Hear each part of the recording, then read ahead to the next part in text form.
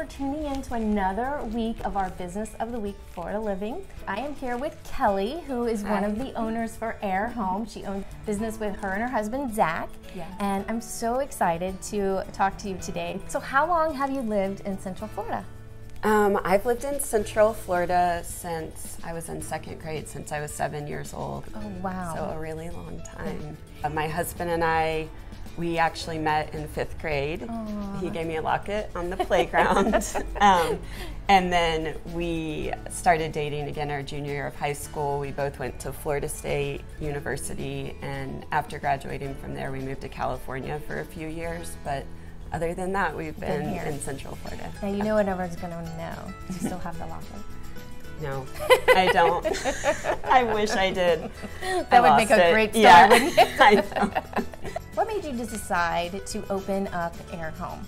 Well, we have 6 children, and our youngest turned 4 this year, and this has been a dream that I've had for a long time. We actually managed Rachel Ashwell's Shabby Chic store out in Malibu, and we lived in California, and I fell in love with the shop life, and so it's just been a dream, and this felt like the right time. Tell everyone a little bit about the name Eyre Home.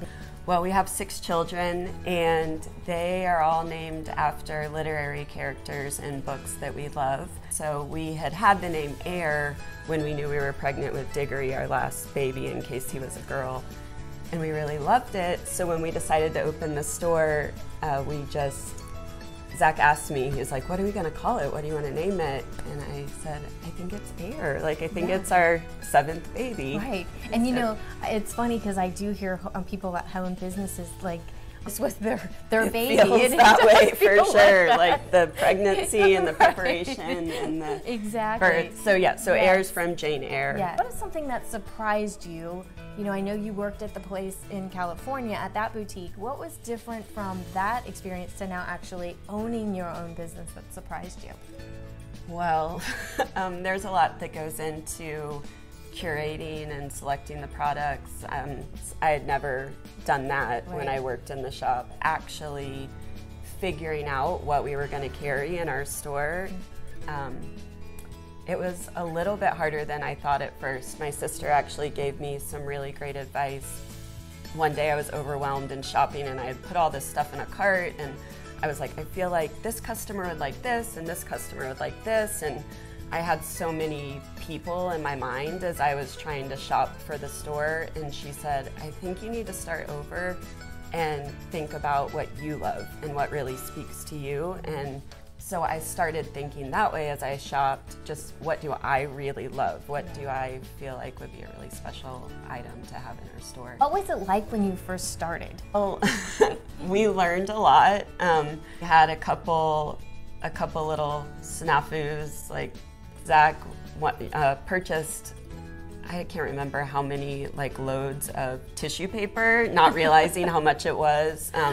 So that was really funny. We also had not been inventorying our merchandise as we were receiving it. So we got everything unpacked and then realized, oh, if we want people to be able to buy things, it needs to be priced in the system. And so that's a really big deal when you have this many different items. We were so excited, and it was so magical to have people coming in and saying like, oh, we've never had anything like this in Orlando. I love this. This is beautiful. What is something that people don't know about Eyre Home that you would like for them to know? Well, I think that something that might be surprising to customers when they first come in is the array of merchandise that we carry. Some people think of us as just a gift shop or just a furniture shop, but we have so many housewares and home decor items. We have children's, we have beautiful linen bedding. We carry coffee and the products you need to make coffee, lots of barware. We just have candles, soaps, gifts. But something that we really love about our store and feel like is sort of the foundation is our furniture. We carry a line called Cisco Furniture that we really, really love and believe in. So that was the first. Yeah. I was gonna say, wasn't the couch was the inspiration of the springboard for the store? It was. Can you tell us a little bit about that? Because I still remember that story, and it's a good one. Zach and I, we love New York City. We honeymooned there. We try and go a couple times a year. It's just like our place. And so every time we go visit, we would go to ABC Carpet and Home, which has always been one of my favorite stores. And we would sit on this Cisco sofa and dream about buying it and talk to the sales lady about buying it, and just like sit there and try and figure out, is there any way we can buy this sofa? The years went on, we keep going, sitting on the sofa, and then for an anniversary, Zach surprised me and bought the sofa. This was before the store. It was sort of the first line. We were like, okay, let's call and see if we can get Cisco furniture in our store. And if they say yes, like, I feel like the shop's a go. Or we called and they said they would love for us to carry their furniture. They're just a wonderful, beautiful company. How long ago would you say that was that you sat on that couch for the first time? Maybe 15 years ago. So isn't it, I mean, I love when you can look back and think, who would have known 15 years ago just sitting on a couch with springboard, like all of this. Yes, like, it's just amazing. Okay, so now this is gonna be probably my favorite. Where did you get the idea for the Narnia closet, which is your children's section? It is our favorite part of the store. We got the inspiration from the wardrobe in The Lion, the Witch, and the Wardrobe. Diggory, our son, calls it his wardrobe because in the story, it is Diggory grown up. He's the professor in the story, so it's his wardrobe. So Diggory comes in, he's like, hey, where's my wardrobe? And goes back to it. That was our inspiration. Was the wardrobe part of your business It was. plan? We didn't know how we were gonna find it or figure out how to make it happen. I think we probably would have tried to build something if we couldn't find an old vintage one, but it really was Zach's vision, and he was like, we are figuring this out, like whatever the cost, we're gonna make this happen. We've had a couple adults step into the wardrobe and start crying and just say like, I don't know what it is, I don't know why I'm crying, but just I love that it can kind of take your breath away and transport you. So one of the things that I've saw is you are throwing some events. Are there any fun events coming up that your customers and we should know about?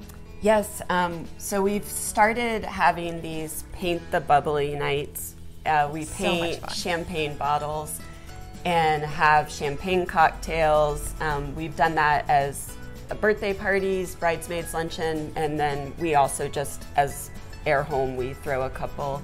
So could someone, if they wanted to do a bridesmaid party or even just a girls' night out, could they contact you and set up a time to do that? Yes, definitely. So have some holiday paint the bubbly parties that we are planning and some ornament painting parties. So my very last thing is, so what is the best way for someone to contact you for these events, or what's the best way for them to get in touch with you? Okay, well, we have a store phone, so you can call us on that. We have an Instagram, have a Facebook, and a website. We're really working on our website. It's there, but it's not fully up and running. And I will put everything in our descriptions. Thank you so much for joining me, and thank you for tuning in. And if you know of a business we highlighted and have them featured in our Business of the Week, please contact me. And thank you so much. Thank you for having me. Yeah, this was so fun. It was fun. Thank you.